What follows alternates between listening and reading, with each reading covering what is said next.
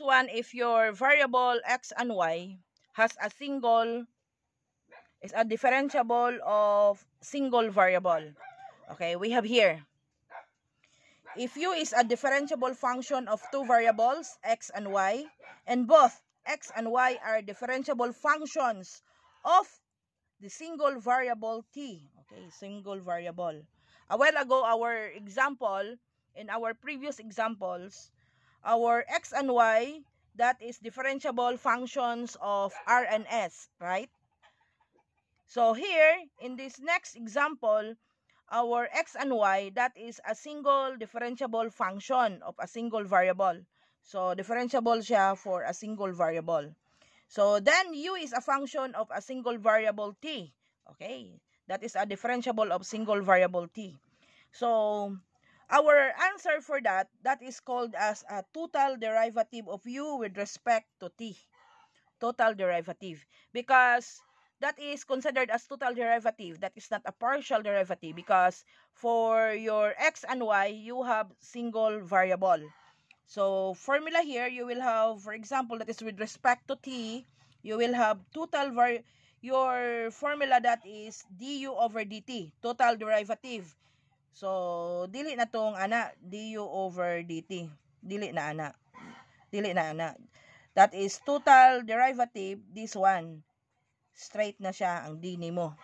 If you will have partial, mo na siya, partial derivative of u with respect to t. But in this example, we have only one single variable. So, total derivative na. So, total derivative, that is du over dt. So, partial derivative of u with respect to t. Partial derivative of u with respect to t. Variables, x and y. So, dy, dx over dx. Okay, we will have examples so that we can understand for this one. Okay, example. U is equal to x squared plus 2xy plus y squared. Okay. X is equal to t cosine t. Okay. If you are going to look at here, okay, if we are going to look at here, we have only one variable, t, and only t. Okay, single variable. Y is equal to t sine t. So, we have only single variable. So, here, what we are going to find is the total derivative, not partial derivative. Why total derivative? Because u is a derivative because the derivative of u, that is only with respect to t. No other variables here. Unlike kanina, that our x and y, that was expressed with two variables, that was r and s, right? So here, we have only one variable, that is only t. So here, that is total derivative of u with respect to t. So, formula, if you are going to find the total derivative of u with respect to t, so how many variables we have in our given u? We have two variables, x, y. So, you will have only x and y. So, du over dt, so partial derivative of u with respect to t. And then, partial derivative of u with respect to t, two variables, x, y. So, that is now your formula. So, derivative of u with respect to x, okay? Solution, derivative of u with respect to x. So, you will have y here, that would be y squared, that is now considered as constant because our variable is x. So, derivative of u with respect to x, that is 2x plus 2y. Okay. That is, this one is 0. dx over dt. Okay. dx over dt, derivative of x with respect to t. If we are going to look at here, if that is with respect to t, we can find the derivative of t. We can find the derivative of cosine t. So, how are we going to solve this one? We are going to apply the product rule. Okay? Derivative of a product. That's the reason we will have derivative of cosine. So, you will have cosine t, derivative of t, that is 1. So, then you will have t, derivative of cosine, that is negative sign. So, that's the reason. Derivative of a product, this one. Plus du dy. Okay, partial derivative of u with respect to y. With respect to y, x is a constant. So, x squared here is 0.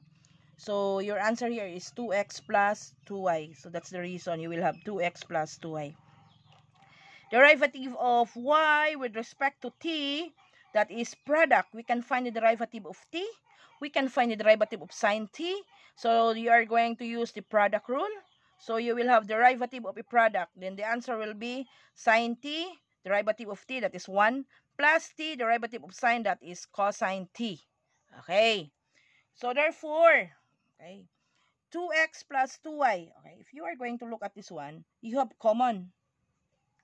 That is 2x plus 2y. So bring that out, factor that out.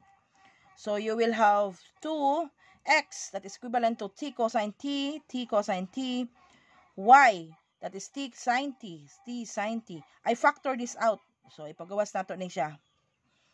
So that's the reason 2 is common. So that's the reason you will have 2. So what is inside? Cosine t minus t sine t, that's 1.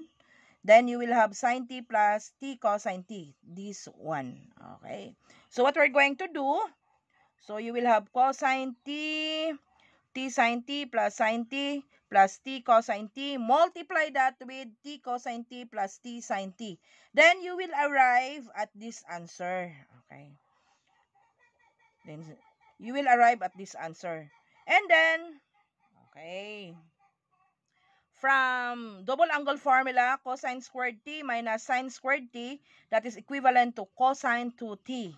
And then you will have 2 sine t, double angle formula, that is equal to sine 2t. Okay, that is now your final answer. Okay, so thank you. We have some exercises. You answer only those numbers which has a key answer from the book. So, okay, thank you.